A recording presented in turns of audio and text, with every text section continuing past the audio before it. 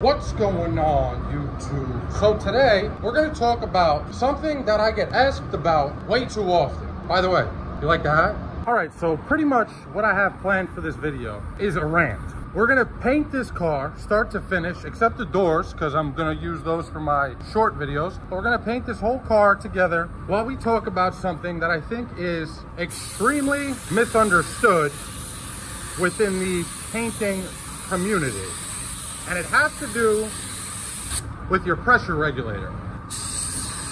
Based on the questions I get asked, and I think it's more so by the people that watch my shorts than you guys, but I want to address it anyway.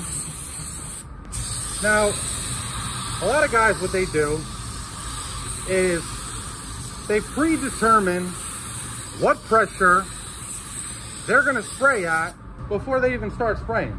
Basically, they treat the pressure that they're gonna spray at as the be-all, end-all. I think that's how the saying goes. Uh-oh, we're gonna get in trouble here because this tailgate is not open all the way, and I gotta put sealer here, and if I get sealer in there, there's no way I'm gonna cover it. Now, the question that I was referring to, what pressure do you spray at? Most of you guys who have been watching me for a while have probably noticed by now, I don't even use a regulator. Now, I did put a regulator on my Iwata for this video to try to prove a point. Not sure if I'm gonna be able to prove it over camera, but I'm gonna try. Now, I didn't use that voice to be condescending or offend anyone. If I did, I apologize, but I need your attention. Now, before I get into explaining how you guys, or maybe not you guys, but how I know a lot of people are using this regulator incorrectly, I want to give you guys an example of something. So right now, I have us set at 20 PSI. Right now, I'm gonna just lay my first coat on how I normally would.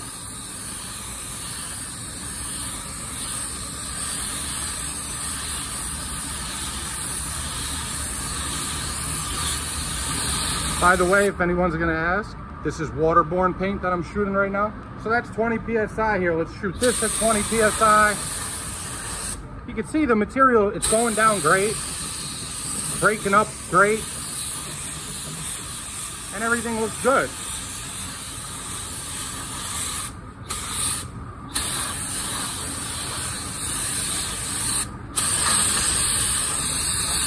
Now, this is definitely higher pressure than I normally shoot at, right? But nonetheless, you definitely got a sharp finish, right? Now let's go ahead and adjust this to 15 PSI. Okay, now you can see I'm even below 15 PSI. Let's shoot this quarter.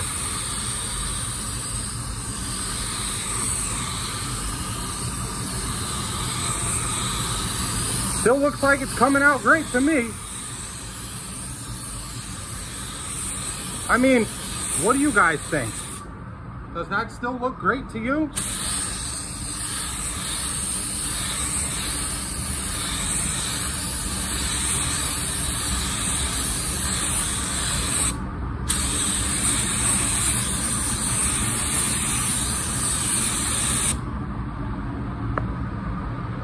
Little dry spot right there.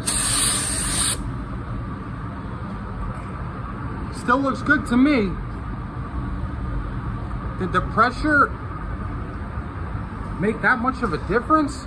Now, before I get into how a lot of painters are definitely using their regulator incorrectly, I'm gonna tell you guys a little about myself and how I learned to paint. All right, so we're gonna put our medium wet coat on now. Basically, I learned to paint from an old guy who threw me in the booth and just let me figure it out. I mean, he let me make mistakes. He didn't get mad when I messed up. And he explained what I did wrong and told me how to fix it, and then let me go do it until I fixed it. Sometimes it was pretty stressful. But anything worth learning in life is gonna be stressful. Now, one of the biggest things I learned from him was how he adjusted his gun. I remember asking him like it was yesterday, how do you know what pressure you're shooting at if you don't have a regulator on your gun? And his answer was, oh, I do it by eye and by ear. I was like, what do you mean you do it by eye and by ear? He goes, well, I've been painting so long, I could pretty much tell you what pressure I'm at just by the sound of the gun, which at first I thought was a load of bullshit, but it's not, because, I mean, I've been painting long enough to do it myself now. And when he said by eye, what he meant was, how does the paint look when it's coming out of my gun? Does it look how I want it to look? If it does, great. I'm not going to touch anything. If it doesn't, I'll adjust it until it does. Now, looking back, I think that was one of the greatest lessons he ever taught me. And I have a perfect example of why that is right now. So we have 2 coats on here, and you can see our sealer edge right there still. Now, not using a regulator puts you in a position where you have to experiment a lot with your pressure. If I didn't have to experiment so much with my pressure, I wouldn't know that I can drop down my pressure, let the material come out nice and chunky, and smooth out that edge. So right now, I'm at 10 PSI, and I'm going to go directly over that sealer edge here and in front here. Hopefully the camera picks it up. Looks like you can kind of see it. You can definitely see this one.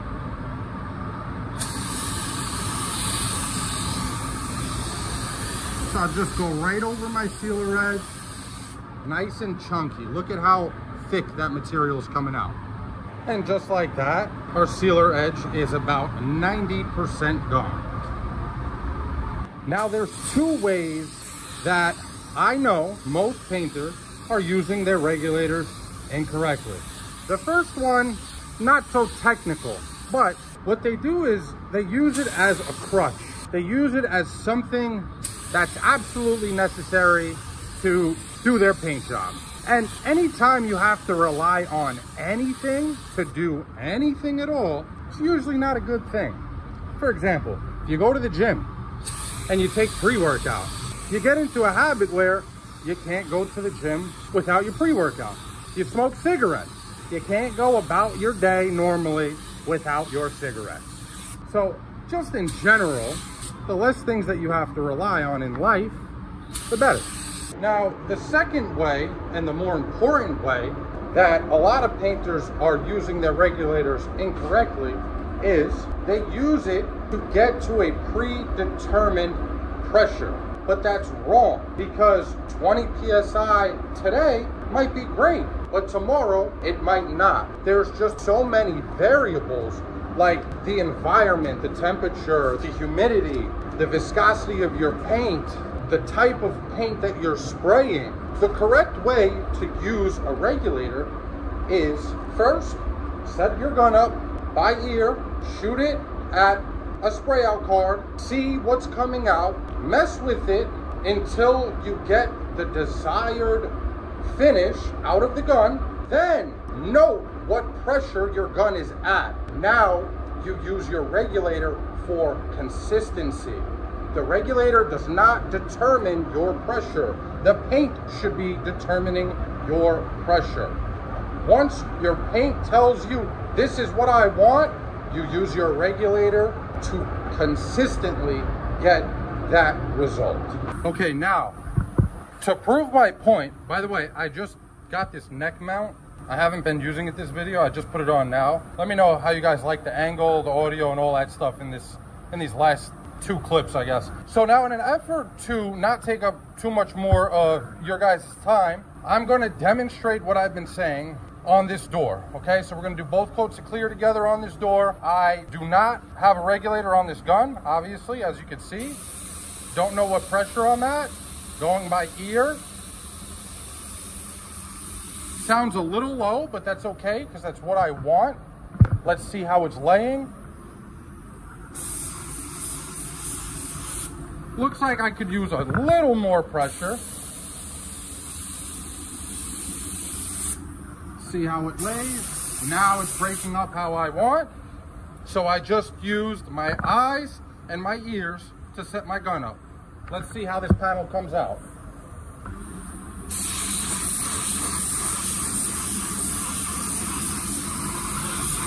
By the way, I'm using LumaBase 2000. I'm sorry, LumaBase 3000. I have my fan and my fluid both wide open.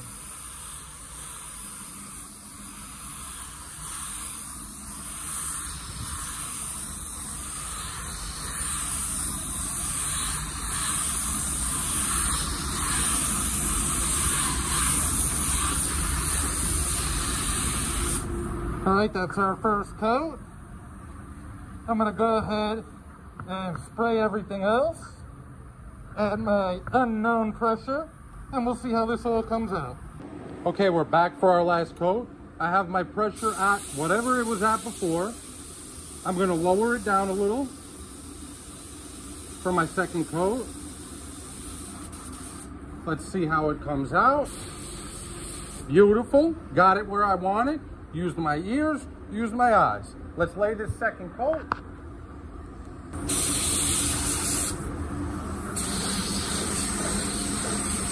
And usually on my second coat, I slow it down a little bit. So I'll hold my gun a little closer and I'll slow my passes down. Because I want less overspray on my second coat.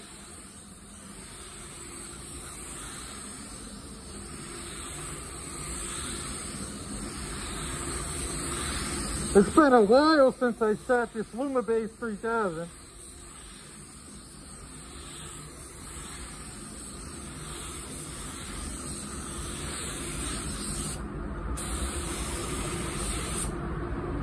All right, I'm gonna clear the rest of this stuff up and then I'll bring you guys back.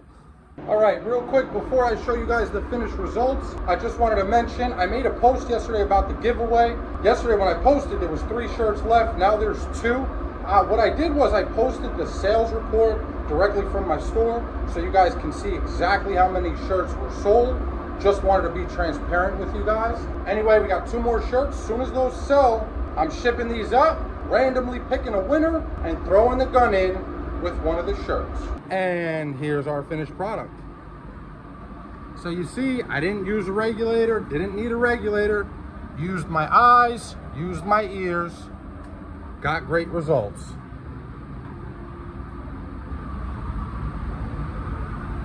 All right guys, thank you so much for watching. I really appreciate it. If you enjoyed the video, got any value out of it, or were entertained, if you could, drop a like, maybe a comment, and even subscribe. Till the next time, peace!